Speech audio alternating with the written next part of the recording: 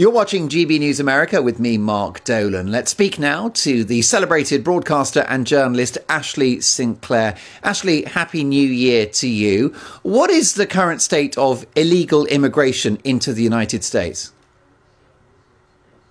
Hi, Mark. Thank you guys for having me. It is not good, Mark. I will tell you, in December alone, we had a record number of illegal immigrants cross our border, almost 250,000. Our southern border here in America is essentially an open border to the world. And I know you guys over in Europe are dealing with similar issues. I spoke over in Florence with Matteo Salvini and some other leaders in Europe. And this is a global issue that's affecting all Western countries, especially as it relates to these asylum and refugee treaties. Could this issue prove decisive at the next election?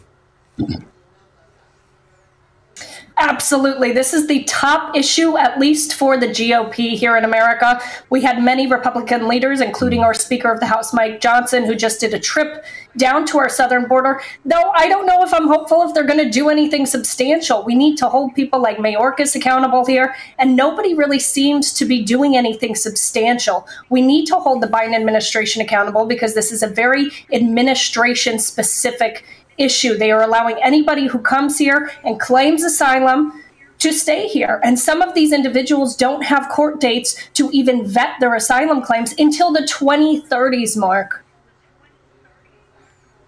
How would you respond, Ashley, to voices on the left who would say that actually America needs this cheap labor and it needs young people? First of all, I would say that's probably racist to say that the only thing immigrants are good for is cheap labor. But second of all, it's not just about that. We do not have the infrastructure for this. If you go down to any of the border states or what they call sanctuary cities here now, like New York City, they are completely overwhelmed. We do not have the infrastructure for it. Our hospitals are overwhelmed. Here in New York City, where I live, we just had to send kids home from school at a high school because they are now using that high school to house illegal migrants who came here because there's nowhere else to put them. We're spending $1 billion over the course of the next 3 years to house them in hotels. We simply don't have the infrastructure. We have some of these migrants going quite literally door to door, knocking for food. It's also not great for the migrants itself, is it? I do think it has parallels with what's happening in Europe and the United Kingdom, that the migrant crisis is an economic crisis because of the cost to the US taxpayer. It's a humanitarian crisis because it's bad for the migrants. And it's a national security crisis too, because you don't know who these people are. Absolutely. Like I said, we don't know who these people are. We've seen a 900% increase in Chinese nationals. We have a lot of people coming over from Africa, from the Middle East. There's a misconception that it's only Hispanics or people from South America who are coming across our border. But again, our border is essentially an open border to the world. They are coming from all over. And then once they get across the border, they are then boarding planes. And some of these folks are able to use arrest warrants as ID. Because what happens is when they get to the southern border, they discard their IDs because they don't want us knowing who they are. Some of these folks are coming across with teardrop tattoos. So not only do they kill people, but they want you to know that they kill people. And they're discarding their IDs all along the border. This is all happening on the watch of President Joe Biden. Does Donald Trump have a serious plan in place to tackle the problem?